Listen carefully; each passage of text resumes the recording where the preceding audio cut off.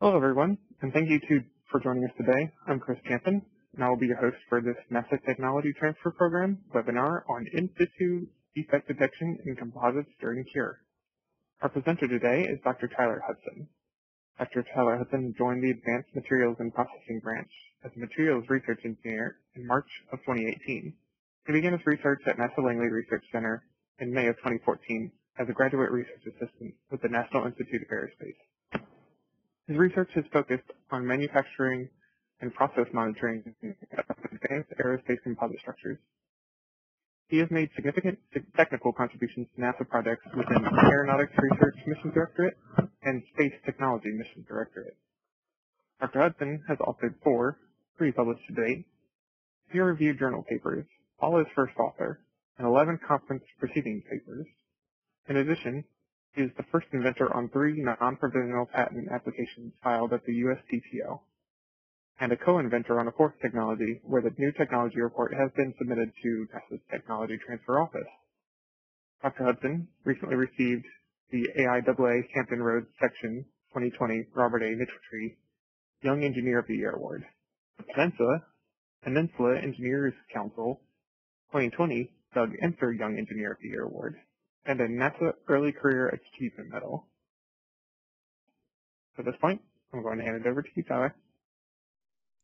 Thank you, Chris, for that introduction. As he mentioned, you're going to hear today about an automated ultrasonic scanning system for defect detection in real time in composites during the cure cycle. A quick outline about what you're going to hear today. We'll talk a little bit about who I am, the challenge and objective of the project, give some history of the technology, how we got to where we're at today, some examples of success, provide a summary, its impact and commercialization options, finish with a tutorial or demonstration, and then a question and answer session. So a little about me. I'm a materials research engineer at NASA Langley. I have been in that position since 2018. My research has been focused on the manufacturing and process monitoring of advanced aerospace composite structures.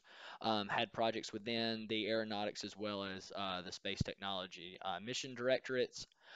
Prior to this, I was already on site at NASA Langley as a graduate research assistant with the National Institute of Aerospace, and I finished my PhD from NC State in 2017. The photo you see on the right is from the Apollo, or the 50th anniversary of the Apollo moon landing. NASA had a technology day on the Washington Mall. I was able to actually showcase some of my work during that event, and then later that night they had a presentation, and what you're actually seeing in the background is a projection of the Saturn V rocket onto the Washington Monument. As many of you here know, composite materials offer many advantages to aerospace applications. They have higher strength to weight ratio, increased fatigue properties. However, defects such as porosity occur during the manufacturing of composites, and that includes during the cure cycle. And that's actually what you're going to hear about today is the cure cycle step in the manufacturing process. We have process models that can predict these cure defects.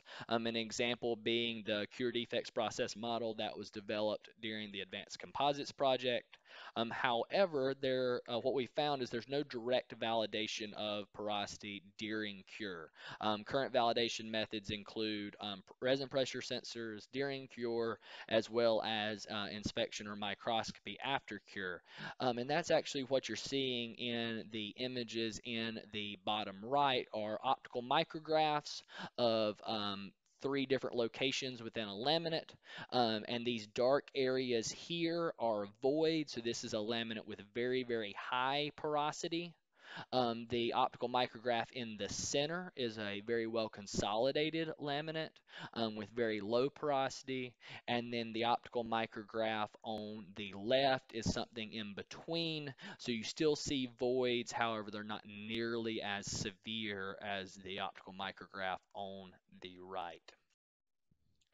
The objective of our project was to develop a system to perform porosity detection, localization, and quantification during cure in both an oven as well as an autoclave, and then compare those inspection results to the process model. Um, that was the original question that started this work. However, what we found as we did this research is that the system is capable of doing a lot more. So you acquire a real-time knowledge of porosity content and location in your part during cure, and you could then use that to, for example, control your processing parameters based on those measurements, as well as a few other things. And we're actually going to talk about that later on in the presentation about the impact on the system. But then a question we always want to ask is, why is this hard? So why is this system hard to develop? So first and foremost, you have limited accessibility to the composite part while it's being cured. If you look at the figure on the right, you have an autoclave. The composite part is inside this vacuum bag. It's in contact with a tool plate. There is materials such as breather cloth and release film that all make access to the composite difficult. You definitely don't have line of sight, and it's inside an autoclave, so you already have limited access because of that. The defects themselves are very small, so porosity feature size can be on the order of microns. And then the autoclave is a harsh environment, so you have elevated temperature that's required to cure the composite, as well as pressure. So anything you send into the autoclave actually has to go through bulkhead fittings to maintain the pressure of the autoclave. And quite simply, commercial off-the-shelf inspection systems cannot operate in this environment.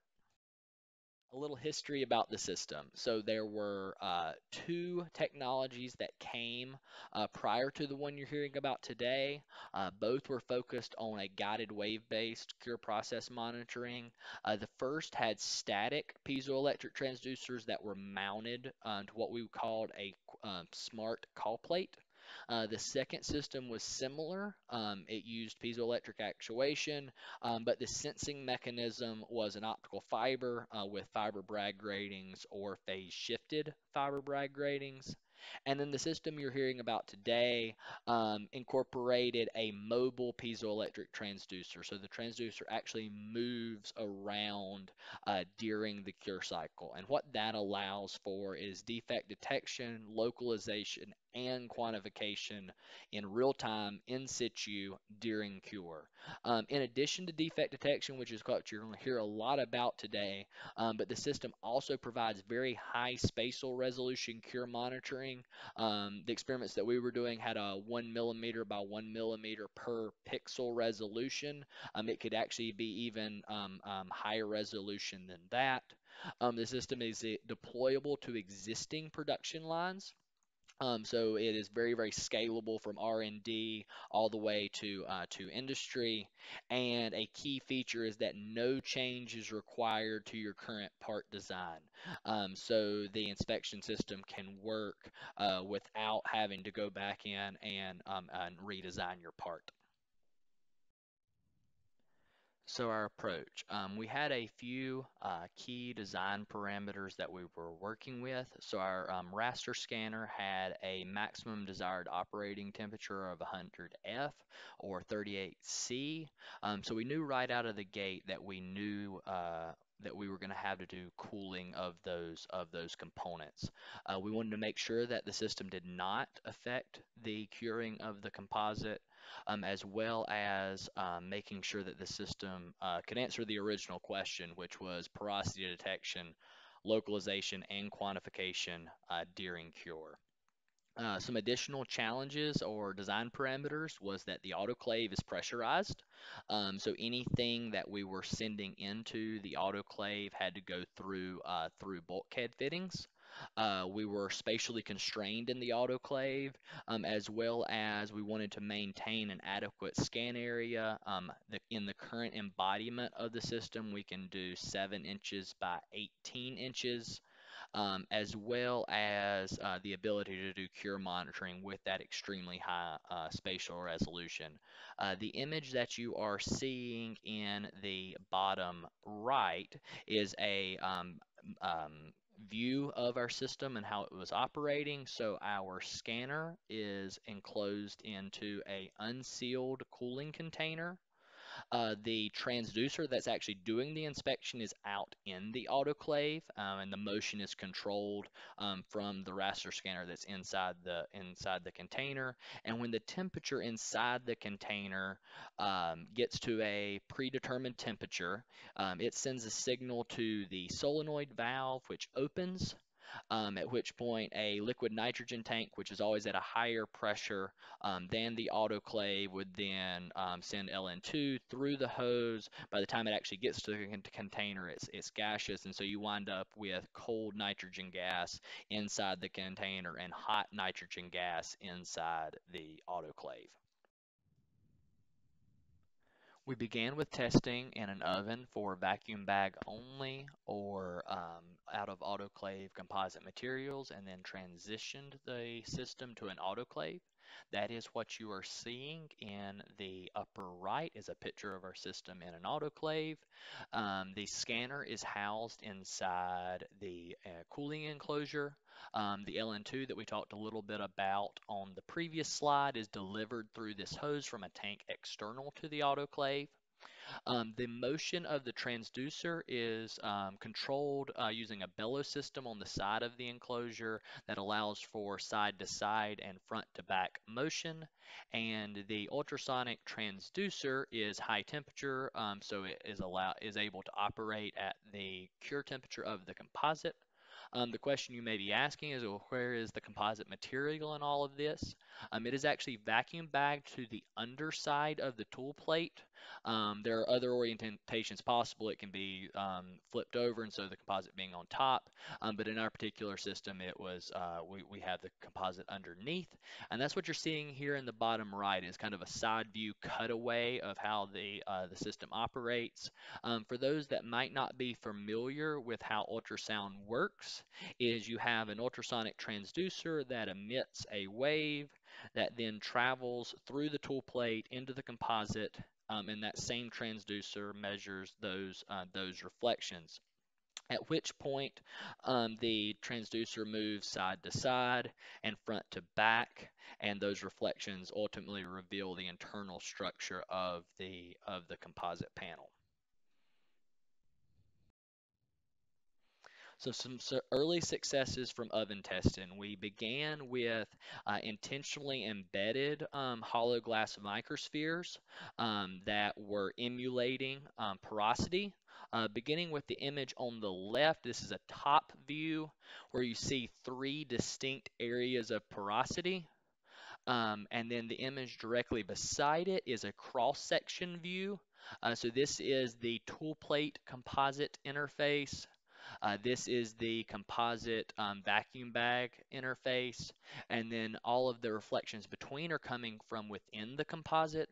And so you see this first area of porosity between plies 6 and 7, this second area of porosity between 12 and 13, and then this third area between plies 18 and 19. After doing these intentionally embedded experiments, we moved on to processing-induced porosity, where we drove varying levels of porosity within the composite using uneven pressure. This is again a top view of the laminate, and the color scheme here is such that the red color indicates low porosity and the blue color indicates high porosity. The key result in this from these testing was that we demonstrated defect detection and localization both in plane as well as through thickness during the cure cycle. So all of the images that you see above were measured at the highest cure temperature for the composites. After finishing testing in the oven, we transition to autoclave, and we'll talk about these figures in clockwise fashion. The first figure you see here is our composite panel, a simple photograph prior to cure. It is a tapered laminate such that we have 32 plies in the center of the panel. It is 8 plies thick at the edge of the panel, and then the thickness is changed through ply drops from the center to the edge. The panel is symmetric, so we actually are only scanning 1/2 of the panel and a small slice directly in the center. So all of the images that you will see on previous or on future slides will be from this scan area. The image on the top right is of our part thermocouples. So we have thermocouples measuring part temperature as well as autoclave temperature, temperature of the motors, temperature inside the enclosure. So we were very well instrumented as far as temperature goes. The cure cycle here, as you can see, is we have a 30-minute B stage hold with a 2-hour full cure at 177 C. The photo in the bottom right is a cutaway or cross-section view of the system in a little bit more detail. So we have our ultrasonic transducer. Below there we have a flat tool plate, at which point we then have our tapered laminate, again showing where we are thicker in the center and thinner near the edge, and then a flat call plate. So the call plate initially is flat at the beginning of the cure cycle, but due to pressure that is applied during cure, the call plate actually bends and causes uneven pressure across the composite panel. So we have high pressure out near the edge of the call plate, a low pressure regime at the end of the ply drops, a transition zone where the pressure is again high, and then in the center of the panel the pressure is reduced as well. The ultrasonic transducer, as mentioned before, sends the waves through the tool plate into the composite and then measures those reflections, and then it moves side to side and front to back throughout the cure cycle. Some results. So we were taking scans about every 5 minutes throughout the entire 6-hour cure cycle. Our scan area, we already saw where that was at on the previous slide, but it was an area of 406 by 13 millimeters, and we had a resolution of 1 millimeter by 1 millimeter per pixel. The results that you're seeing on the right are specifically the amplitude of the reflections from the composite call plate interface. That's actually not as important as long as you understand that this is operating on the premise that porosity increases attenuation of the wave, and such that a lower amplitude or a black color here indicates increased porosity. And the key result is that we observed high porosity at the expected locations. And those were near the end of the ply drops in the middle of the panel. If you specifically look at scan 20, it's enlarged here. Scan 20 was taken 130 minutes into the cure cycle when the composite was at 122 degrees Celsius. So the resin was still in the liquid state, and it's during the second ramp of the cure cycle. Starting out at the call plate edge, we have low porosity as indicated by the increased amplitude. At the end of the ply drops, we have high porosity indicated by the low measured amplitude. In this transition regime, we have low porosity again, as indicated by higher amplitudes. And then in the center of the panel, we have moderate to high porosity indicated by the decreased amplitude. Putting this all together, We started with simulation of our porosity from the physics-based process model. That's what you're seeing here, are cutaways or cross-section views of the predicted porosity. We can then compare that to our in-situ inspections. So we are taking those inspections throughout the entire cure cycle. The images you're seeing here are a cross-section view or a B scan at every stage. If we pull out the specific scan that corresponds to the same time as the single image of the process model, and put those side to side, I'll explain exactly what you're seeing here, and then we'll talk about how they compare.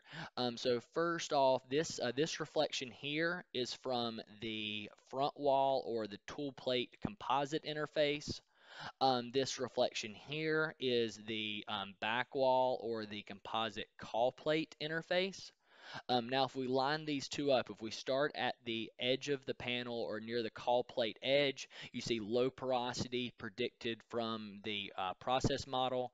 You compare that to our inspections, and we're seeing high amplitude indicating low porosity at this same location. Near the end of the ply drops, there is this high porosity region. We again are seeing that same region in our in situ inspections from the decreased amplitude. In this transition regime, there is low porosity. Again, we're seeing this in our inspections. And then at the center of the panel, there's moderate 2 to 3% porosity. And again, we're picking that up with our in situ inspection, which is very good that we're even able to detect even low amounts of porosity. So in addition to these cross-section or through thickness views, you've already seen some of the top views are referred to as a C-scan. Anytime you develop a new system, you need to have some type of validation. So we had two ways to do that. So the first is post-cure immersion UT, very well understood from a completely different system. And if you look inside this scan area, you can see that we're seeing almost more identical trends in the data post-cure using another system compared to the measurements that we were taking during the cure cycle. This particular image is when the resin is in the liquid state. And then next we had optical micrographs for direct observation of the porosity post-cure. If you look at this optical micrograph, this is from the bottom of the end of the apply drops, and we're seeing very, very high porosity as indicated by these voids in the optical micrographs. Then at the beginning of the ply drop region, we see a very well consolidated low porosity laminate, just as we have seen in our inspections. And then in the center of the panel, we're seeing moderate levels of porosity that is also detected in our inspection. We'll point out that these specific optical micrographs are from a previous panel with identical conditions, so identical layup, geometry, call plate thickness, and cure cycle. Optical micrographs from this specific panel will be taken once we return to on-site work at Langley after COVID-19 passes. In summary, we developed a system that performs defect detection, localization, and quantification during cure, and it can operate in an oven or an autoclave. It features high spatial resolution cure monitoring of resin state as well as material properties, and that's in addition to the defect detection capability. It's scalable from R&D all the way to existing production lines, and a key feature is that there would be no change required to current part design or processing, and only very limited changes to the processing equipment. So a few bulkhead fittings in the side of your autoclave to pass everything in, and this system can work with your existing composite structures. The impact is you wind up with a real-time knowledge of porosity or any other defect. We've talked mostly about porosity today. Its location and quantity during cure. You could use this to validate process models like we've done, or you could validate your processing parameters during certification. You could also use it to control your processing parameters during the cure cycle based on these real-time measurements. So the case study for that would be, let's say that 2% porosity is an acceptable level in your part. You're measuring 3% porosity at the end of the B stage hold.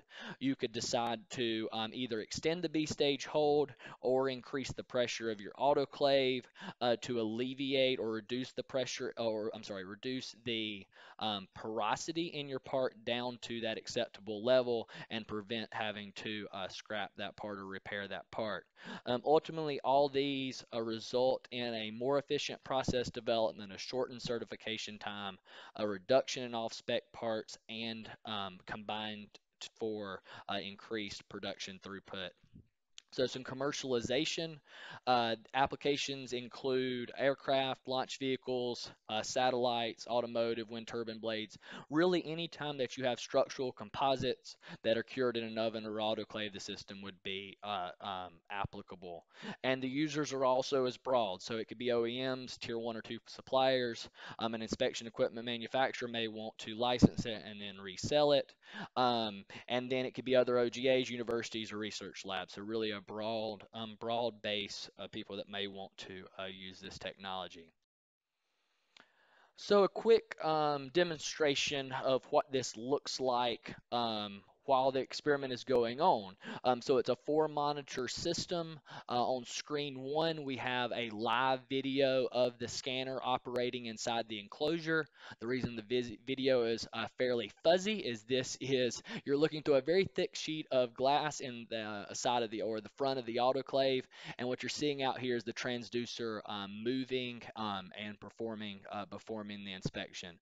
On screen 2, we have our ultrasound measurements, A, B, and C scans in real time. So you're not requiring post-processing. Afterwards, everything is processed in real time. Screen 3 are your temperature monitoring, and we look at the scanning motors, the enclosure, autoclave temperatures, composite panel, measurements throughout for multiple locations of your process. And then on screen 4 contains all of your autoclave controls. So this is how you control the autoclave temperature, the pressure, the vacuum.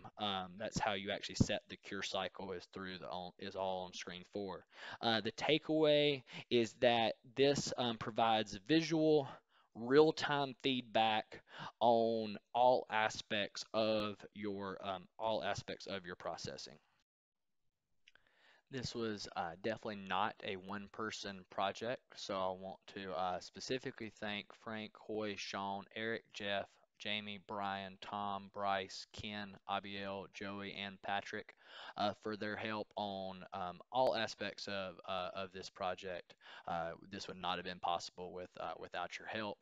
As well as the Technology Transfer Office for hosting this webinar. Thank you, Sean, Kim, and Chris. And at this point, we will stop and take questions.